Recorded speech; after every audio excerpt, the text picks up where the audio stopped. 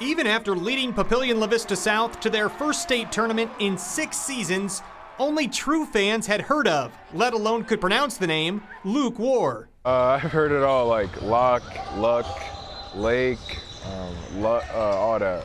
The 6'9" versatile wing became one of the most talked about players this past spring. His stock rising more in 1 month than any local in recent memory. Definitely like a late bloomer with recruiting, but not basketball. Wur's length and athleticism were ever present last year. He averaged 21 points and 10 rebounds a game.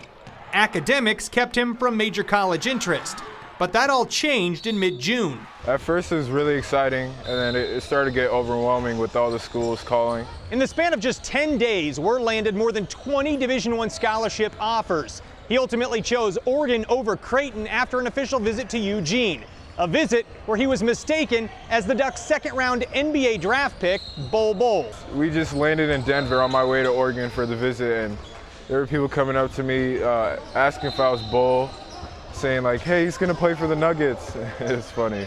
With dreams of one day playing at the highest level, Wur is spending his final few days in Omaha competing in the Pro-Am Metro Summer League. Getting acclimated to the physical style of play, he will see each and every game in the Pac-12 Conference.